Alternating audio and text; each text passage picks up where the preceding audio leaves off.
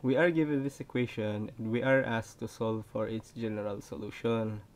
Now this is a linear differential equation with a specify which has a way to solve it.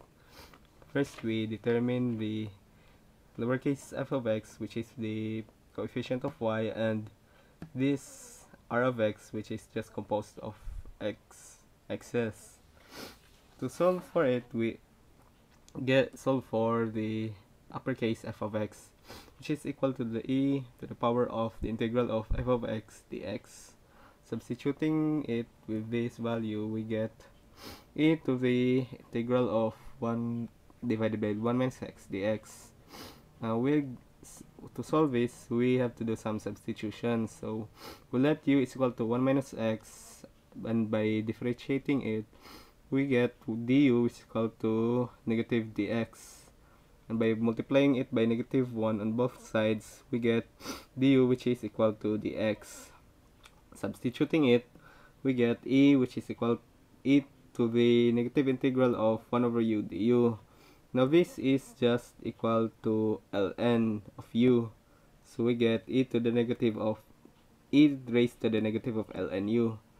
And since there's a negative value outside of ln u and this is a constant, we can just shift it as to make it as the exponent of the u inside. So we have e to the ln of u to the negative 1. Now e and ln cancels out each other, which will just make it into u to the negative 1. Substituting it with the value of u's, we get f of x, which is equal to 1 over 1 minus x.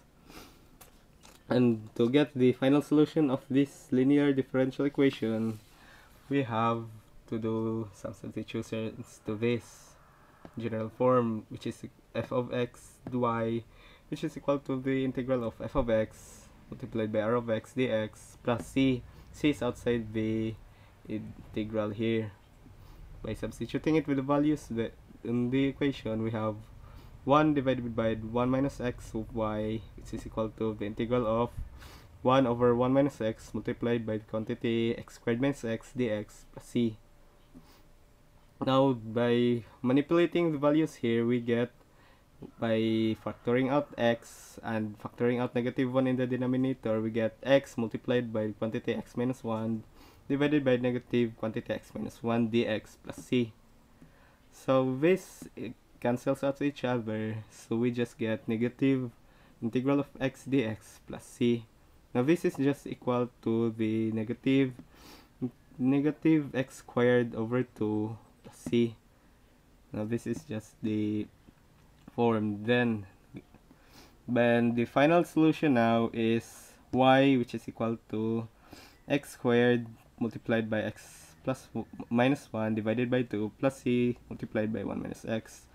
Because we multiply 1 minus x on both sides of the equation to cancel this out here on this side, and since we have negative coefficient here, these values of 1 and x changes signs, so we get x minus 1 here.